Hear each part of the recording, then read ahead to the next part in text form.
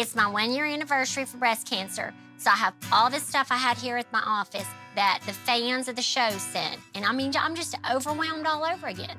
The response from everybody. So sweet. This is what a fan sent me. That is my Barbie. And she has on the breast cancer awareness pin. And do you see she looks like. I know she does. When Monty jacked her hair just a little bit more.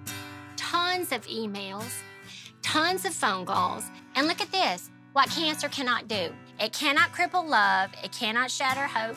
I don't know if I can read it. Mountains of mail.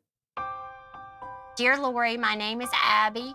I watch your show all the time and I love it, but the one show that said you had breast cancer changed my life. I was 9 years old when I got leukemia and I've been in treatment for more than 1.5 years. The first year was so hard, but just like you, just keep fighting it. I don't deserve all this.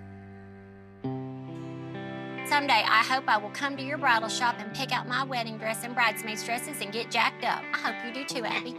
Look at this beautiful quilt. Prayer Quilt Ministry, isn't that nice? How sweet was that? I don't deserve that. I mean, I'm a normal lady battling breast cancer, and I don't deserve this any more than the lady standing next to me battling the same thing.